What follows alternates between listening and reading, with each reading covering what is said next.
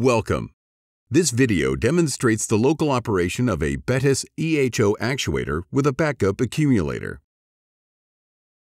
Opening. To open the actuator locally, first put the unit in local mode. Then use the left-hand control knob to provide an open command. After receiving the open command, the actuator will flow high-pressure hydraulic fluid from a charged accumulator through the manifold.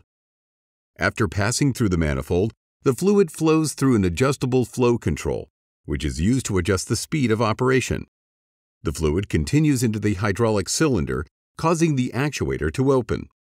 As the actuator opens, low-pressure fluid stored in the other side of the actuator's hydraulic cylinder is returned to the reservoir.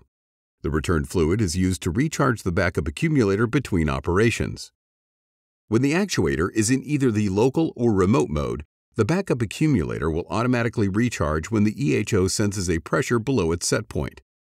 To charge the backup accumulator, the electric motor drives a gear pump. The fluid flows from the pump to the manifold, which blocks flow to the actuator and redirects the fluid to the backup accumulator.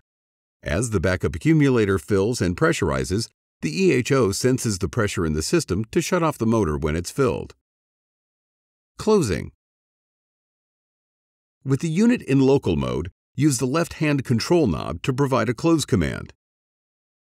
The closing solenoid will actuate and allow the high-pressure fluid that is holding the spring in compression to be able to return through the manifolded flow control to the reservoir.